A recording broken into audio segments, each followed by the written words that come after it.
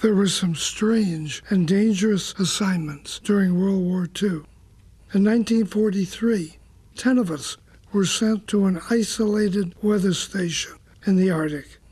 We relieved the crew who had survived there in isolation for a year. The 10 of us who had never known each other were from different parts of the country, different social, educational background. Generally, though, we lived and worked without incident in this cold, lonely station.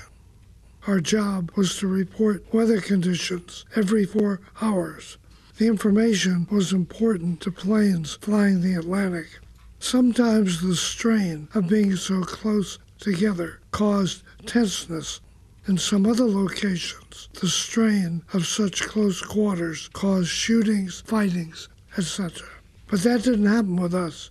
When things got to that point, 1 or 2 of us would take off for a week with our sled and dogs and go hunting with our Eskimo friends, even in 55 below zero. One time 2 of us felt tension and we left for a while to go hunting for seal. Our sled was loaded with supplies, and on top a dead seal to feed the dog. We could not sit on it and had to run alongside.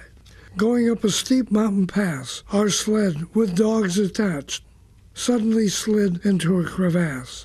The lead dog and 1 other remained on top, and Charlie and I worked feverishly, finally getting the other dog's sled and supplies back on the path. We were dressed in sealskin clothing. Still, we were drenched in perspiration, even though the temperature was 40 below. I was so tired, I had to lay down in the snow and rest.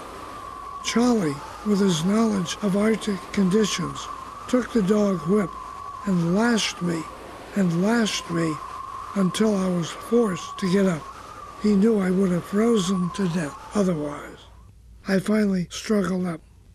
We continued on, found our guide, the Eskimo village, and went to sleep in an ice igloo.